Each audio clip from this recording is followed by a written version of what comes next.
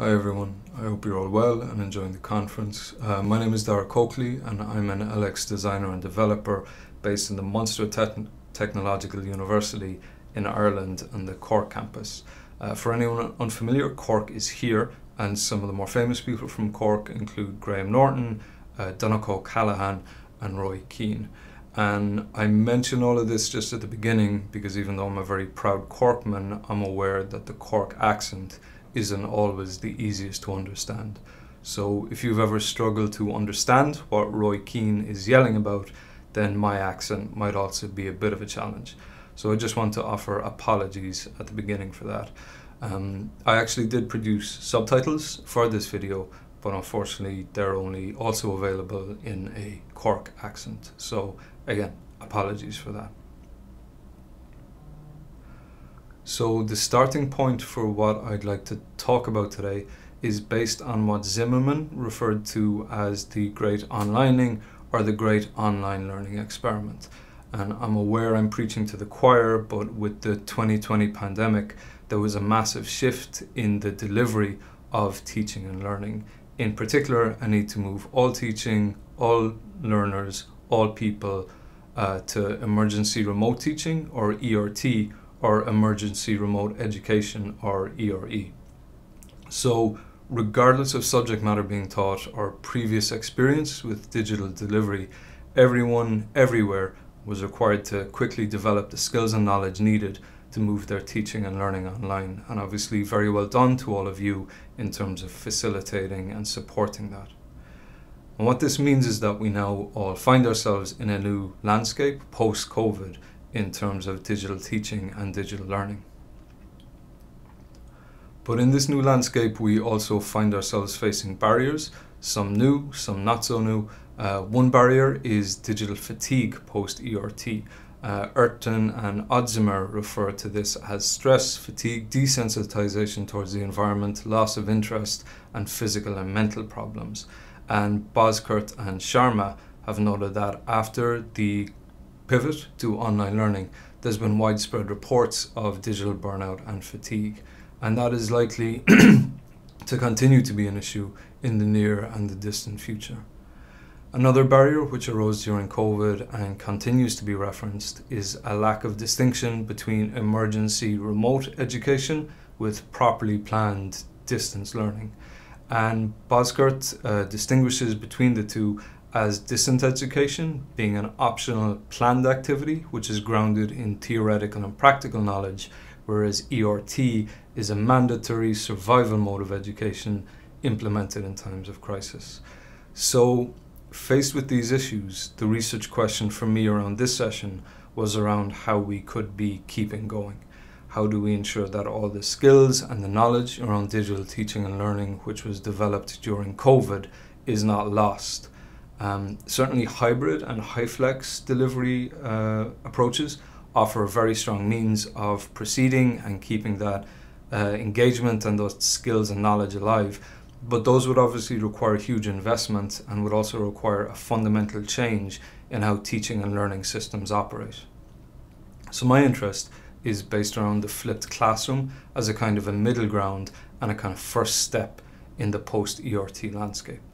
So the flipped classroom, I'm sure you're all aware, broadly aims to increase student engagement by having learners undertake self-study, usually through digital resources prior to a live class, and then using class time for active collaborative activities.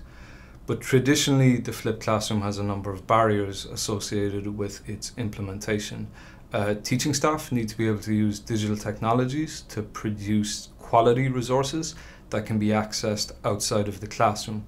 And even beyond learning how to use the tools, teachers also need time and space to be able to create digital resources that are relevant to their learning outcomes and their teaching plans.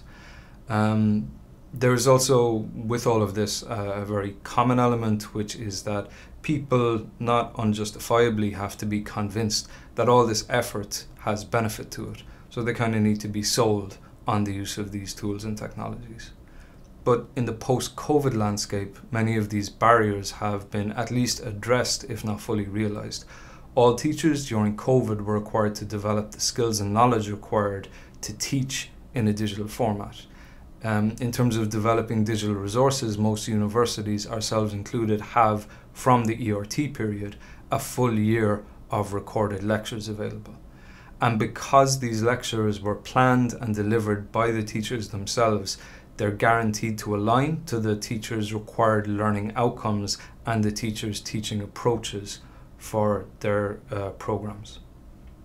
And in terms of attitudinal change or the selling required, this has, not for everyone, but for a great many, arisen as a result of the ERT period. Within our own university, the Department of TEL undertook a large-scale survey around the experience of over 283 staff and 1,700 students, and the majority of both staff and students identified a number of major benefits to the digital teaching experience and digital teaching approaches. If you'd like to know more about that survey, by the way, my colleagues Garrod O'Sullivan and Tom Farley have a dataset based on this dataset on student experiences and perceptions of emergency remote teaching in an Irish university. So, as something for the post-COVID landscape, I've undertaken work around a flipped classroom framework, and I've tentatively called this for flip's sake. I would note that there's nothing particularly groundbreaking nor particularly new in this approach. It's really more of an attempt to equip educators and edtechs with a practical way to introduce the flipped classroom in the post-COVID landscape. And at the heart of this is something noted by Chris Deedy at a global education keynote in 2011. And he identified that with a flipped classroom, many educators may not actually know what to do in the classroom with that whatever they want to do time. So the first step in the for flip's sake process is to set an intention. So for teachers to consider how extra in-class time typically spent teaching content could be alternatively spent. And this could be anything from extra time in the lab to discussion and debate to group or individual feedback to actual application and practice. After that intention is set, step one then is to identify existing content which is taught in class but which students could potentially absorb by themselves. And this is essentially can think of this essentially as a process of freeing up in-class time for more engaged or practical activities. Step two then is to develop the digital resources based on the identified content for the students to review outside of class or pre-class. And in the post-COVID landscape, an immediate asset for these two steps could well be the existing lecture recordings which were developed during the COVID period.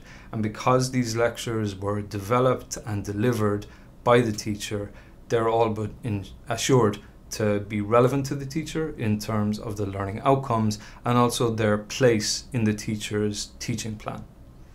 And because the lecture recording is already available, the work in actually producing a usable, viable digital asset is minimal.